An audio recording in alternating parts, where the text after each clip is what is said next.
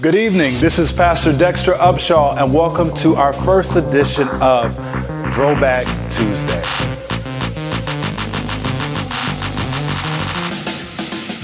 I'm so excited to be with you tonight. Throwback Tuesday is a new concept for our Transformation Tuesday, our midweek service. You know, we have multiple formats for our midweek service. Sometimes we have a glass table talk hosted by Pastor Lindsay. Other times we just have a worship night. Some nights, hey, it's standard preaching and worship. But tonight is special because I'm pulling from the archives. I'm going back in the time and grabbing a message where the Lord spoke very clearly back then, but I want to tie it into what God is doing in the life of our ministry and our church now. There's a few reasons for this. First off, I just love the word of the Lord, and there are times where God will speak and he will release a word and we hear it for the first time, but we don't really absorb it. So I'm the type of preacher, the type of pastor that I really do mark and I chronicle every single message that I've ever preached since 2012. I have the notes from it. And to be honest with you, there are times where I will present concepts on a Sunday morning that become the basis, the foundation for future teachings and expositing over what we originally said. So this is a word that I could probably take, expound, go over again. So I thought it'd be helpful for you guys to listen to it again. The other reason why we're doing Throwback Tuesday tonight is because I wanted the sanctuary to rest. This beautiful sanctuary behind me has been a hot spot for revival. 10 days of prayer. We opened up our doors to the region. We had hundreds of people come into our sanctuary for worships. 10 nights of worship, prayer, altar calls. The supernatural showed up in our sanctuary, and we had some people who worked hard. They worked diligently. They served from the front desk to the parking lot to the safety team to the altar ministry. Some of our folks were responsible for leading worship. This guy right here was responsible for being the MC on certain nights and preaching. So I just decided that I wanted this Tuesday to rest. So we're online only. You are joining us from YouTube or from Facebook. So I want you to take a moment, share this message with friends and family. Tell them to tune in to Throwback Tuesday. And tonight we're going to watch a very special word. I preached this message in 2019. We had just gotten in the building. You'll notice that my hair is much shorter than it is now. You'll also notice that on the stage, we didn't have as high quality equipment and audio as we do now. You'll even notice that there's no LED wall behind me. We had the old stage set up. But there was a word that I brought forth called provision test. And we talked about the importance of covenant, particularly when it comes to tithing. We did an exploration of the book of Malachi and the scripture that says, will a man rob God? This is a somewhat controversial text, and that Sunday the Lord led me just to walk through it. And I feel like that service, we really got a better understanding of what it means to give God our first and our best. So we're going to watch it now, especially during the month of September, where we're talking about making a commitment to the house. So I pray that this word blesses you tonight. Provision test. Grab your notebook, take notes, but most importantly, make sure you make application from this word, because I promise you, if you receive it, you open up your heart, and you make changes to benefit the kingdom of God, God will bless you, bless your family, but most importantly, he will bless his work, and the kingdom of God will expand through your partnership and your obedience to Scripture. So without further ado, let's pop that tape into the VCR. Some of you don't even know what a VCR is. We're going to pretend. This is just pretend. It's a digital, but just humor me for a second. Let's pop the VCR tape into the VCR, the VHS tape. That's what it's called. Let's pop the VHS tape into the VCR, and let's go back into time and let's watch this archived message. Throwback Tuesday, Provision Test here at New Vision International Ministries.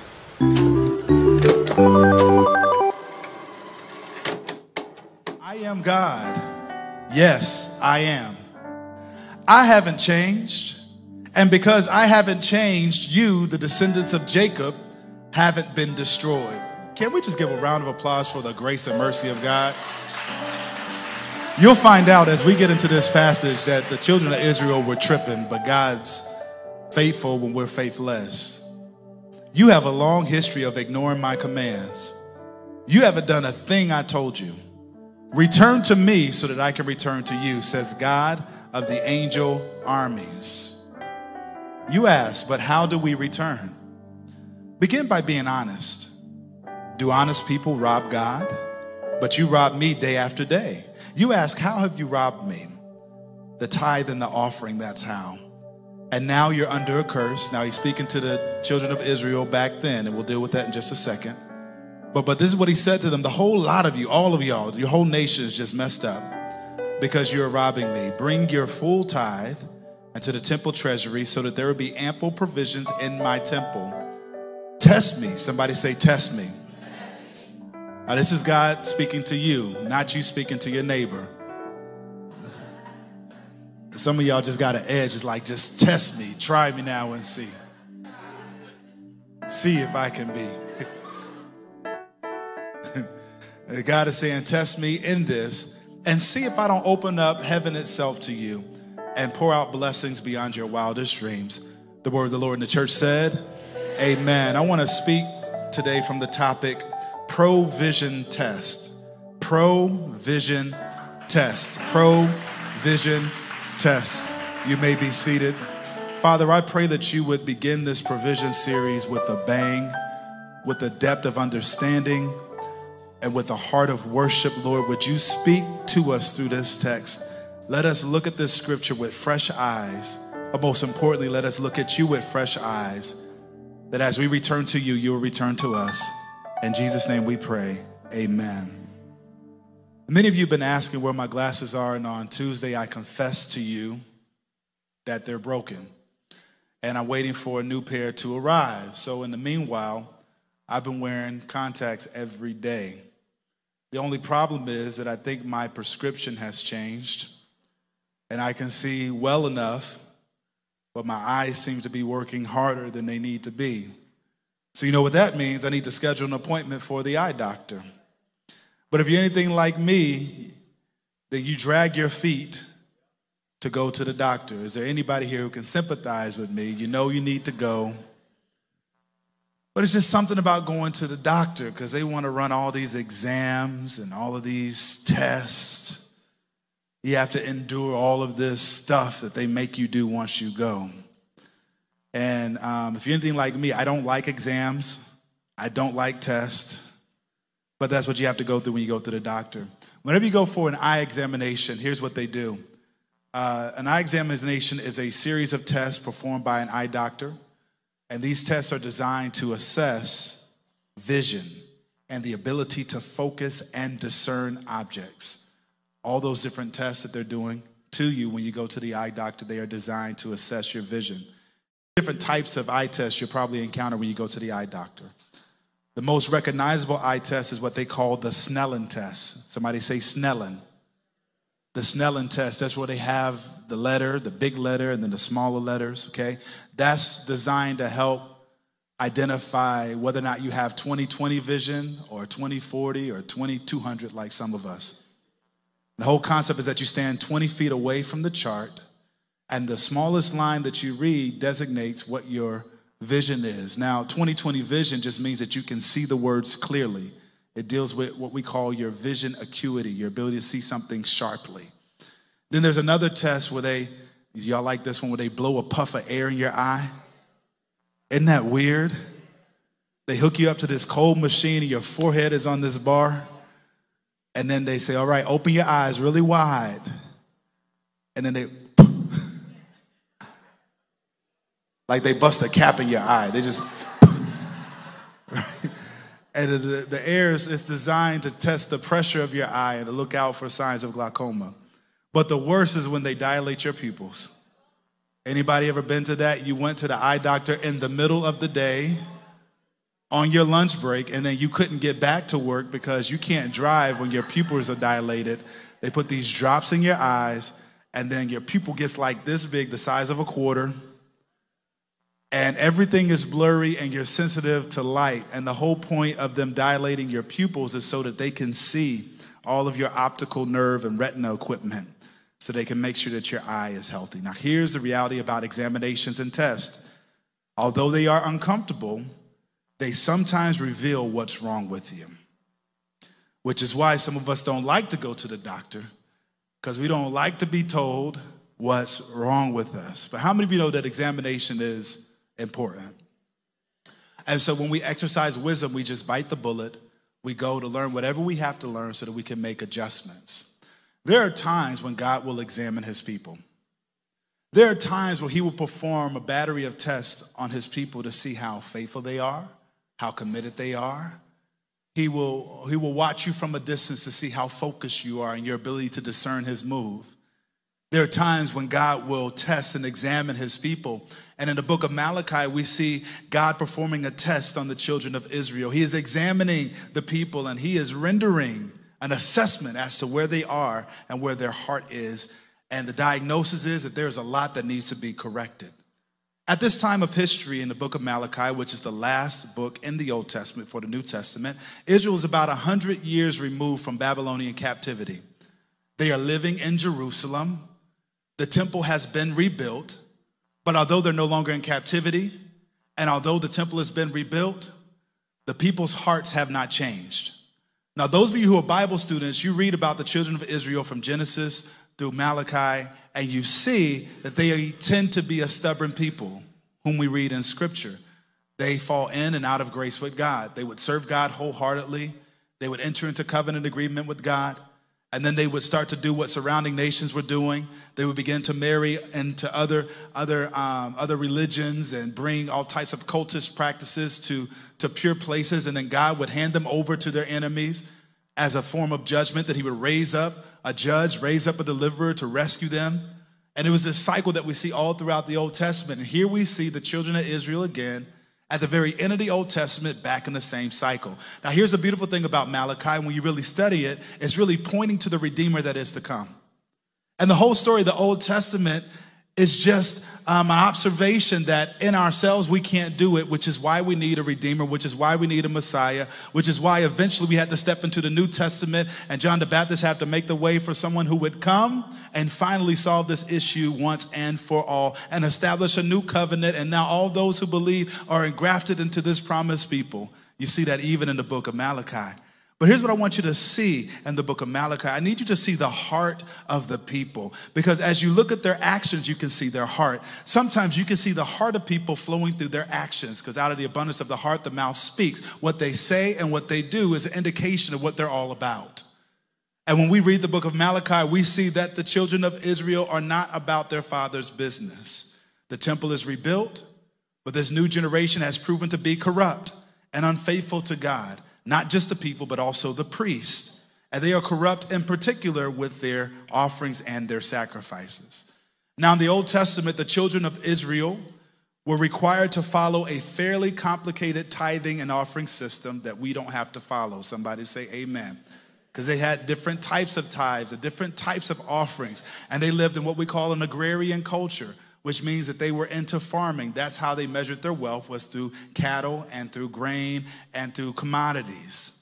And in that time, commodities included animals, land, wheat, olive oil, wine, honey, fruit, and dough. Now, it was required for those chosen people to give the first and the best of their harvest, of their commodities, to the Lord. That was the covenant agreement that God made with his people. And when people received increase in those times, it was their responsibility to bring what we call first fruits. First fruits were first presented to God by bringing the offering to the priest at the tabernacle or the temple. They had to bring their first and their best offering. Animals and cattle were inspected by the priest before they were brought to the Lord. And the priest then took the offering on the first day of the week with arms outstretched and waved it before the Lord. Those gifts were utilized to take care of the priest and the Levites and the temple.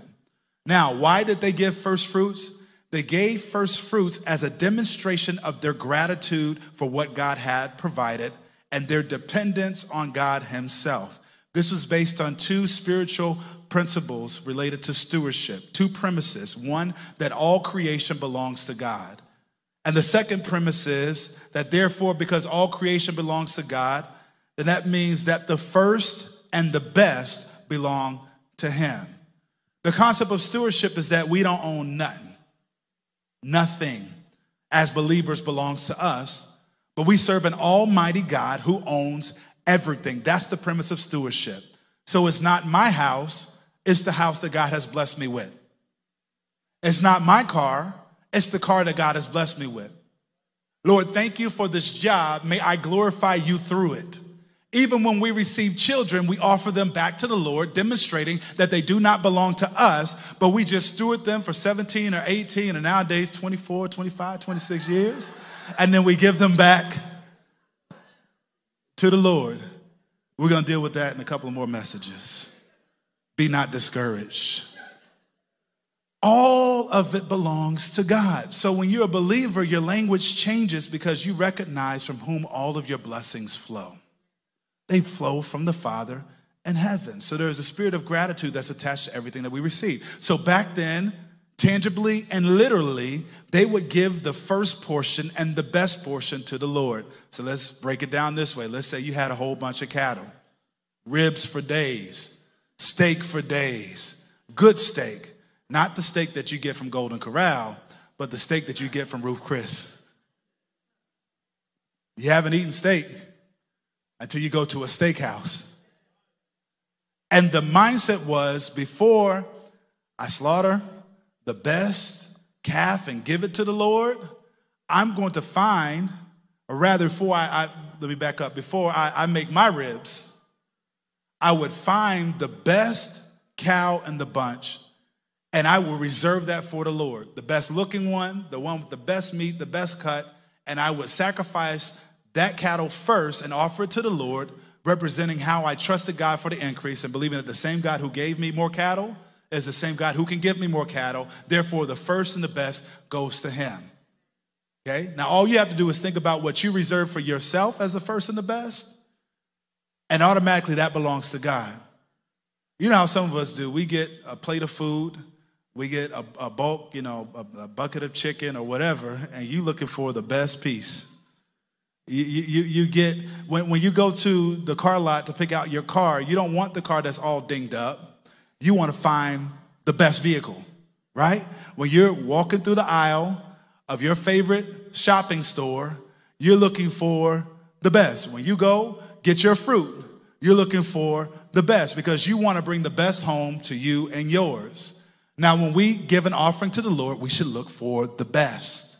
Now, in that Old Testament system, if you did not bring your best, the priests were supposed to stop you at the door and say, you need to go back and find a more appropriate sacrifice to the Lord. That's what was supposed to happen. But in those times of Malachi, not only were the people corrupt, but the priests were corrupt because they were overlooking things that they should not be overlooking. And they had all forgotten that we were supposed to be giving our first and our best to a holy God who demands the very best we can give him because he owns everything, and it's only right that we give him the best.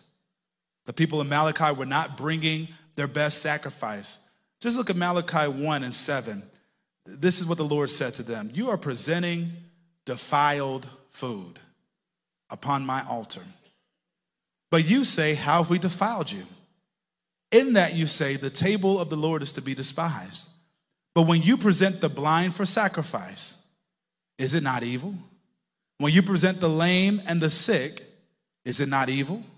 Now, what he's saying is, instead of you going and getting your best animal, you're bringing your blind animal that you wouldn't want to eat. You're bringing the sick one to offer to the Lord. Now, look, he goes deeper. The Lord says, why not offer it to your governor? Would he be pleased with you? Or would he receive you kindly? You wouldn't give that to your elected official. You wouldn't give that offering to your favorite celebrity. You wouldn't give that offering to your mama. You wouldn't serve that to anybody that came to your house. Do you see the mentality and the mindset? They were just giving God anything, and they'd give more honor to a man than they would God himself. And that's a problem. And you must understand that as a kingdom-minded person, you cannot give more honor to a person than you give to God. Fear not the one who can destroy body, but fear the one who can destroy both soul and body. We have to get to a place where we fear God in a healthy type of way. We're not talking about the type of fear that causes guilt and shame. We're talking about a reverence and a respect for the Lord. We must reverence the Lord in this hour.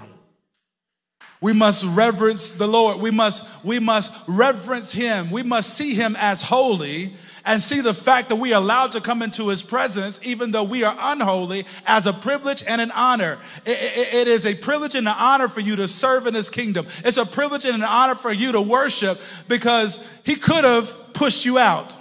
He could have rejected you, but yet he beckons you to come. But even in our proximity to him, we must never forget that our God is a holy God and a consuming fire, and they got it twisted. So they just started giving God some of anything and everything. You know when somebody doesn't give their best effort. You know. You know where they didn't put no love in the food. You know when they just slung something together. You know when they just stopped by the gas station before they came home to bring you something. You know what their capacity is, and then you match what they gave, and then you're scratching your head and saying, where's the love? You see when the flowers are wilted.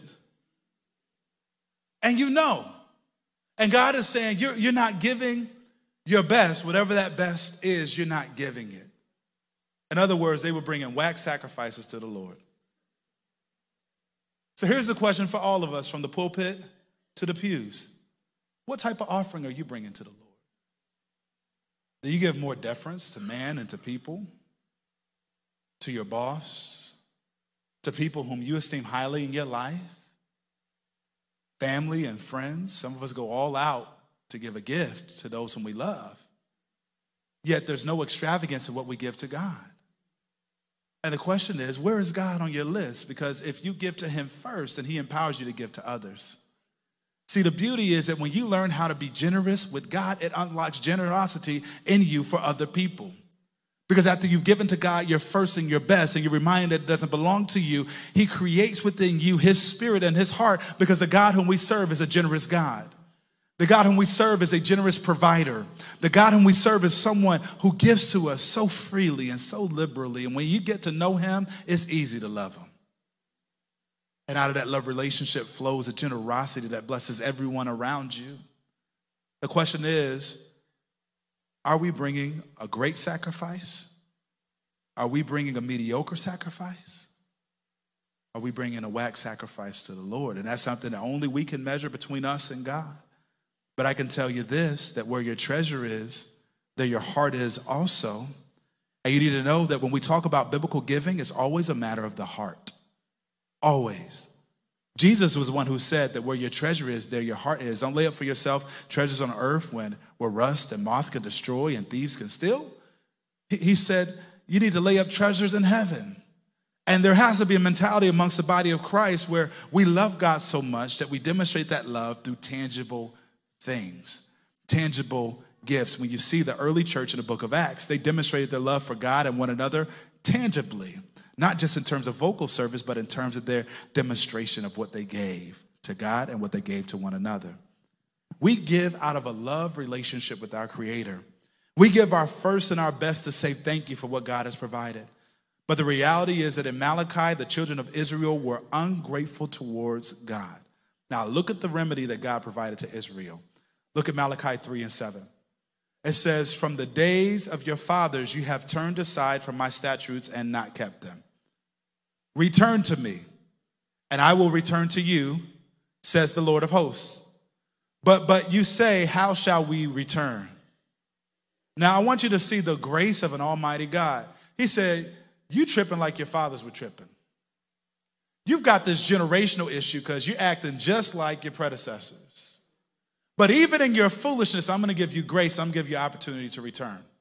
I'm going to give you an opportunity to make a pivot. I'm going to make an opportunity for you to come back to me. No, you have not kept my statutes. But because I love you so much, I'm going to tell you what you need to do and give you an opportunity to do it. Good parents love their kids enough to tell them what you want them to do, to express your disappointment in what they failed to do.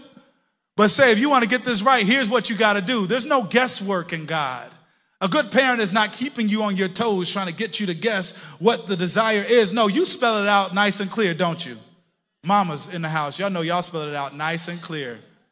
Didn't I tell you to X, Y, and Z? I said I was going to be gone for 3 hours. I told you to wash the dishes.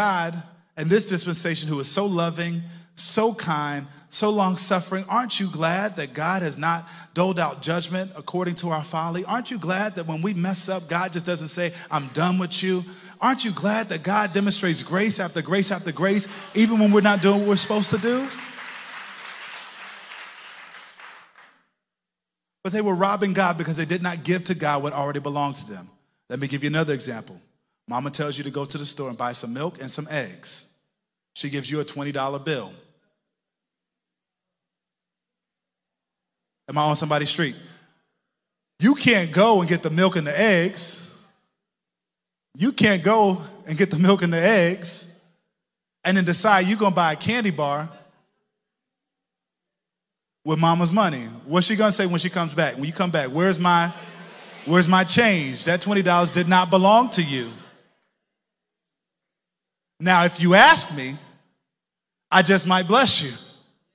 But that's so where's my change? When you go to the grocery store and you give a $20 bill and the bill was $16.45, you expect change to come back because that's yours. If the cashier keeps it, it does not belong to him because that's your money. They have robbed you of what was yours because it didn't belong to them. And God is saying, I've given you life. I've given you health. I've given you strength. I blessed you with that job that you were on the altar praying and starting about. I blessed you with everything that you needed. You asked for transportation. I gave you a bus pass. I know you wanted a Maserati, but the bus gets you from where you need to go. I know you asked for steak, but you got hamburger helper. I know you asked for all of these accoutrements, but you haven't gone hungry yet because I have blessed you. I've taken care of you. Everything you have is because I gave it to you. That intellect that you have is because I gave it to you. I provided it for you. And you're robbing me when you withhold it. And you can apply that to time, talent, and treasure. What are the gifts that God has placed in you that you will not give to him? You thought you went to college so you could get your degree, your master's degree, and be phenomenal in the workplace. Yes, but God wants to use that for the building of the kingdom. And if you're not using it for the building of the kingdom in some way, shape, form, or fashion, either through marketplace ministry or to bless the house, the question is, why would God bless you with it? If he blessed you to be a blessing, why aren't more people blessed?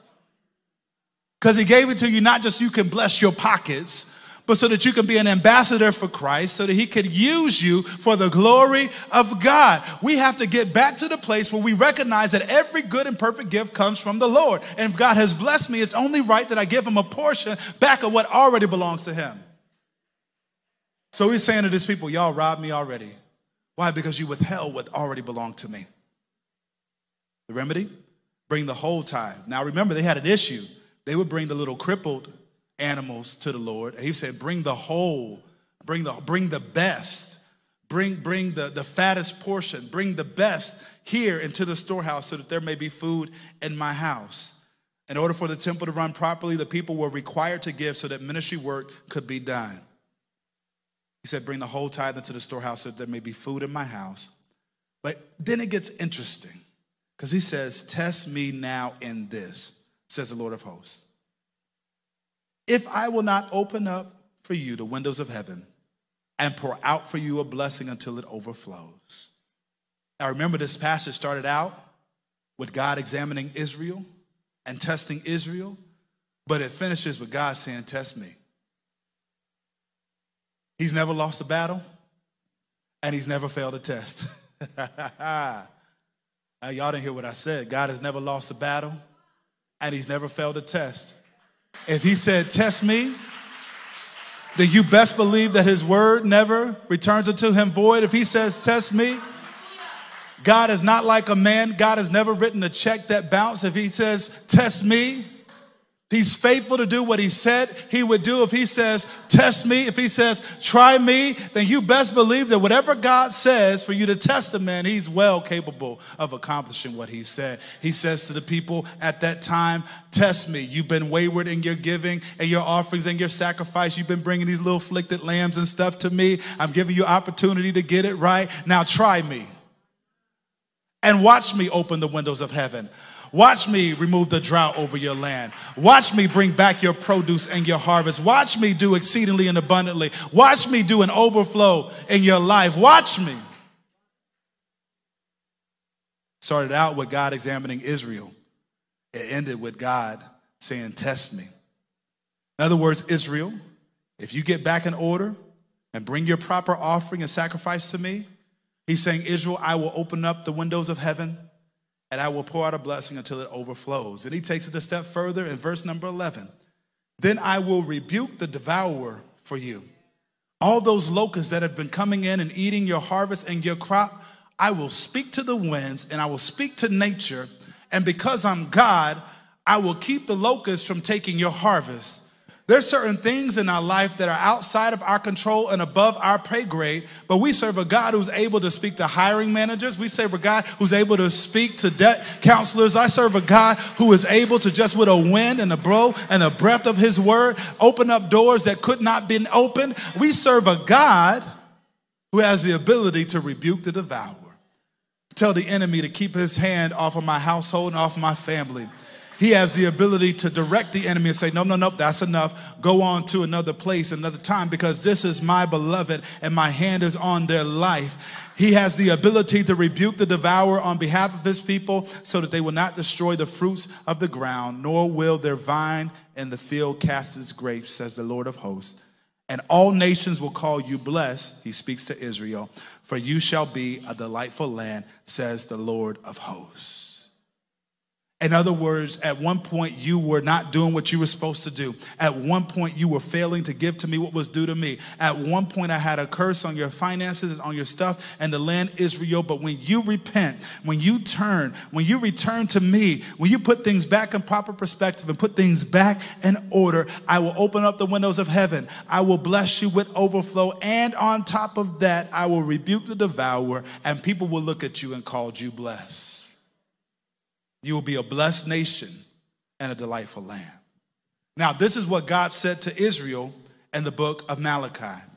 However, I believe that there are 4 lessons that we can apply to modern day giving. Remember, he was speaking to a specific audience at a specific time. He was saying that to Israel, and I want to translate this to how we as believers should approach generosity in today's hour. Number 1, first lesson, when we don't give our first and best, we are robbing God. When we don't give our first and our best, we are robbing God. We think we're getting ahead. I want you to really think about this. When God blesses you with a paycheck, when he blesses you with increase, it is he who is giving you the blessing. If you're a believer, that's what you believe. God is the one who is providing. So for us to go after God has blessed us with additional money, blessed us with a salary and a paycheck, and then pay everybody else, money is flowing. The key is that when we're out of order, it's not flowing to God first. That means we've given more honor to our car note. We've given more honor to our mortgage. We've given more honor to our entertainment. We've given more honor to the things that we deem important. And we're saying, God, you're not as important as these other things. And essentially, when we do not give of our first and our best to the Lord, we are robbing God of what belongs to him. You've got to see that when you don't give what God has so rightfully given you from his heart, and we don't give back from our heart, we are literally withholding what rightfully belongs to God. The second lesson we learn from this passage is that sometimes we suffer financial consequences when we don't give properly. Sometimes we suffer financial consequences when we don't give properly. In this passage, the children of Israel received a curse because they did not do what God told them to do. Now, let me be clear. I don't believe that New Testament believers are under a curse because they don't tithe. Under God's grace, he loves us in spite of our shortcomings, and the blood of Jesus covers us. However, I believe that the principles of generosity remain true, and we think we're getting ahead when we don't give to God, but we might just be putting holes in our pockets, and God might just be blowing on our stuff. According to the book of Haggai, he did that with his people in order to return us to a trusting relationship with him. Some of us are wondering why we're not getting ahead. You've got all the spreadsheets, you've planned everything out, but it seems like the devourer is just taking over your finances. That's because we got to get back to a place of putting God first. And sometimes we're suffering consequences because of our disobedience. And we want to know what the worst is, when we used to do it, and then we stopped. And we know what's right, but we still won't do what we know we're supposed to do. God is trying to bring us back to a place of trusting him with our provision, trusting him with our first and our best. Sometimes what we're dealing with is a spiritual issue that addresses our natural problems. And when you get your spiritual house in order, you'll be amazed how everything else in your house lines up. Let me give it to you this way. When you really start to worship, when you really start to study God's word, when you really take time in his presence, you'll be amazed at how your language changes with your spouse. You'll be amazed at the peace that enters into your home because of the prayer that you made at the altar. You'll be amazed at when you get your life right and you say, I'm not doing this anymore. I'm not going there anymore. I'm drawing a line in the sand and I'm declaring that I'm living totally and completely for God. You'll be amazed at how many benefits flow in strange places just simply because you got your life right. And yes, I know the enemy tries to ramp up when we start doing the right things for the Lord, but don't you forget that he can rebuke the devourer. Don't you forget that there are more surrounding us than are surrounding us. Don't you forget that God still is the God of heaven's armies and he's never lost a battle. And just because it seems like you have more opposition, don't you forget that God has a blessing that's greater than the opposition that's mounting up against you. When you get your spiritual life in order, get ready for other things to fall in line. I believe that. I believe that when I repent from doing something I'm not supposed to do, then God releases blessings in my life that would not come lest I was sensitive to the voice and the Spirit of God. When we get our spiritual house in order, it affects everything in the natural. The third lesson from this scripture. The first step to financial recovery is to start giving our first and our best. You want to stop the bleeding? God was speaking to the children of Israel and saying, you know what? This is how you return to me. Start giving me what's due to me. And that will unlock blessings unseen. The first step to financial recovery as we deal with personal finances and stuff, you've got to get to a place where you trust God. You can trust that he's going to open doors, test him in it. And to be honest, most of the stuff that we're dealing with is stuff that we brought amongst ourselves because of our foolishness and our lack of planning, and that shouldn't be God's issue. But we should give to God first to reset our finances, to get them back in order, to give our first and our best. This is a matter of trust and obedience. It takes faith to give to God first and trust him for the rest of your bills. It takes faith for you to give to God first what belongs to him and to give it freely and cheerfully and trust that he will give you the strategies and the methods necessary to work down that debt that you ran up last year. It takes faith, but this whole thing is about trusting an invisible God and believing that he's working on our behalf and believing that our obedience counts for something. For those of you who are in this place of struggling financially, the first place that you start is by giving God of your first and your best. And God can bring you to a place where there is such a relief over your life. You've never known peace until you've given your tithe and given your offering and said, I'm going to let God fight my battles. You don't know peace, listen, until after you've done that and then God shows you another need to meet and you say, okay, this is a wild and crazy ride. I'm going to meet this need because the Lord told me to, and now I'm going to rest in him. You don't know peace until you've gotten to a place where the only person you can trust is God himself. That's true peace. That's real faith. First step to financial recovery is giving God what is due to him. And number 4, test God. And watch him prove faithful in provision and protection. Test him. In this scripture, he told the children of Israel to test me as he want to open up the windows of heaven and pour out a blessing. I believe that if he told Israel that he would rebuke the devourer for their sake, he's the same God. He declared it in the book of Malachi. I'm the same God. I'm the God of Jacob. He said that I am. Don't forget that. And so if he did it back then, that he can do it today. And I believe that when we give of our first and our best, he is able to rebuke the devourer. He's able to hold some things back on your finances. All of a sudden, your budget starts working and you ain't got more money. All of a sudden, you were worried about your clothes wearing out. But it's like you got a fresh wardrobe and all you did was go swimming in your closet.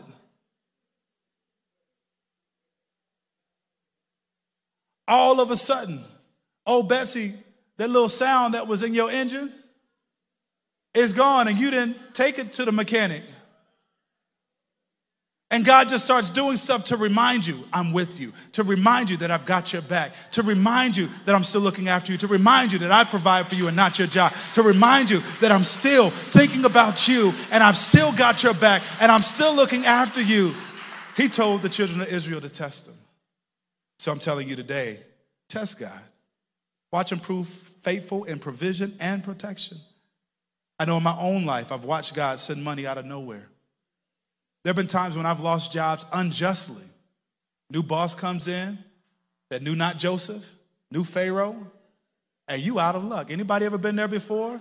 Your first boss was wonderful, remarkable. I mean, you just had the favor of God on you, and then here comes somebody that don't know how wonderful you are. And all of a sudden, you're outside of the circle. You're not in the circle anymore. You're not in the circle of trust. And now you're in a precarious place because you're relying on this person for your income. Let me tell you something. You don't rely on people for your income. You rely on God for your income. You rely on him for your provision. I've been there. I've been in seasons in my life where I was making a whole lot of money, and then just out of the blue, contracts started falling. Doors started closing. But I was doing what God told me to do regarding ministry. Doors being shut out of the blue. Lord, I thought you were going to bless me. He said, I'm still blessing you even though you're broke, because the blessing has nothing to do with your bank account. The blessing has to do with your covenant relationship with me. Watch me take care of you when you don't know how you're going to get taken care of. Watch me provide for you while your account is overdrafted. Because I know we all saved in here. Nobody's ever had an overdraft on your account. Listen, sometimes the overdraft comes from foolishness, and sometimes the overdraft comes because you just don't have enough income to live in this God-forsaken place called Connecticut. But the place that was once God-forsaken has now become the place where God dwells, and somehow supernaturally the economy is going down, but God's still providing, God's still opening doors, God's still making a way out of no way, and the place that was forsaken has now become a blessed place because the anointing of God is on your life, and now he's doing something remarkable, and it doesn't make sense in the dollars and the cents, but you know that spiritually speaking, God is up to something. Come on, I'm trying to build your faith now. You need to know that some of us have been there, done that, got the t-shirt, and still seen God be faithful. You need to know that there are times where God will bless you out of the blue. Things that you did not expect will show up because of your trust in the Lord. And God will cause you to weep because you don't know how it happened.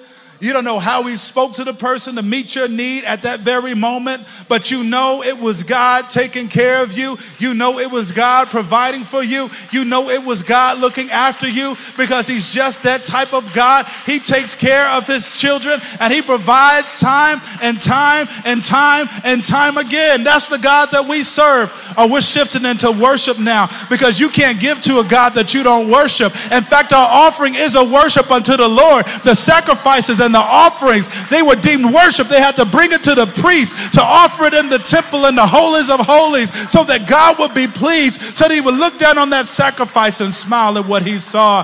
We're in worship now because your giving is an act of worship. Lord, I worship you and I serve you. Despite the fact that I'm underemployed, I will continue to worship you. I will continue to serve you. I will continue to bless your name. I will continue to clap my hands. I'll continue to go into my pocket. It might be the widow's mite, but I'm giving it by faith. I'm giving because I love God and he loves me, and he's never lost a battle and he's still taking care of me. It might look like I'm surrounded, but I'm surrounded by him. Don't judge me by the clothes on my back. Don't judge me by the car that I drive. Don't judge me by my current job or employment situation. Just know that I have a Father in heaven who's taking care of my needs. I'm not going to worry about what I'm going to eat or what I'm going to drink. Don't you worry about what you're going to eat or what you're going to drink. Jesus said it in Matthew chapter 6. He clothes the lilies of the field and the birds of the air. How much more is he going to take care of his children? Abba Father is not a deadbeat daddy. He always pays his child support. In fact, he never left the house. He might be silent, but he promised never to leave us nor forsake us. You need to know that you serve a God who's not like your natural father. He doesn't miss a payment. In fact, he gives you exceedingly and abundantly above all that you can think, hope, and or imagine. We serve a God who is a provider. That's who he is. That's his nature. That's his character. That's his attributes. And we can't act like pagans running around like we don't know where our meal is going to come from. Because our Heavenly Father knows what we have need of. Everyone standing in this moment, we're getting ready to close. Abba Father was a declaration of the children of Israel because they believed that they had a personal relationship with Yahweh. The difference between the Jew and the Gentile in the early New Testament and the Gospels is that the Gentiles were considered pagans who did not have a relationship with the true God, Yahweh. As Jesus was saying, this relationship that I'm establishing, now the Gentile will be able to come into this relationship with the loving Father. But there's a distinction. We have a God who takes care of us, because the same God that's taking care of you now is the same God that took care of the children of Israel in Malachi when they were wayward, and the same God who took care of the children of Israel in Joshua when they were wayward, and the same God who took care of the children of Israel in Genesis when they were wayward. He's the same God. He's still faithful. He's still taking care of his children. And believe it or not, he's taking care of you. So he says, test me and watch him open the windows of heaven and pour out an overflow.